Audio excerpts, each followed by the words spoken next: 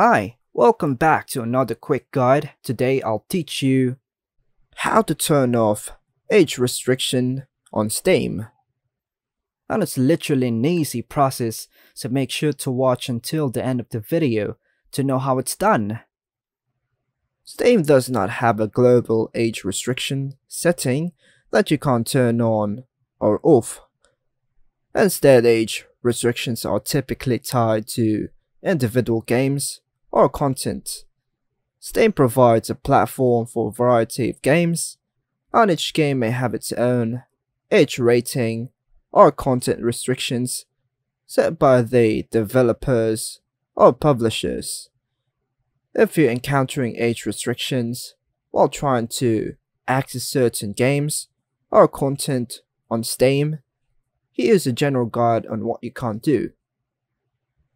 So now for mature content, Steam has a family view feature that allows you to restrict access to certain features and content.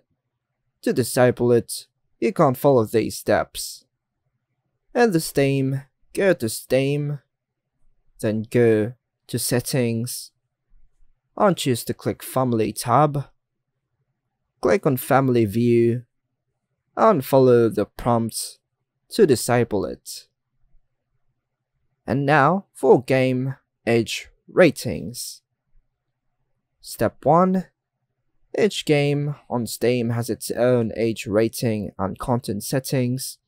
If you are prompted to enter your age, or if there's a restriction, it's likely related to that specific game.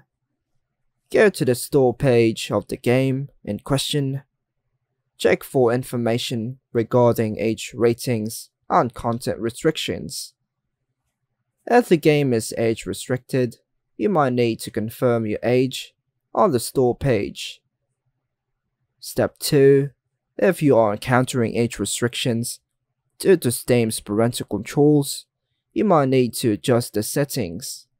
To do this, go to Steam, then hit on Settings, then go to Family tab. Make sure that you have the correct permissions and adjust the settings accordingly. Step 3. Ensure that your Steam account has been properly verified with accurate date of birth information. Step 4. If you encounter persistent issues, you may need to contact Steam support for assistance. And please note that it's crucial to respect age restrictions and follow the guidelines set by the game developers, publishers, and platform providers.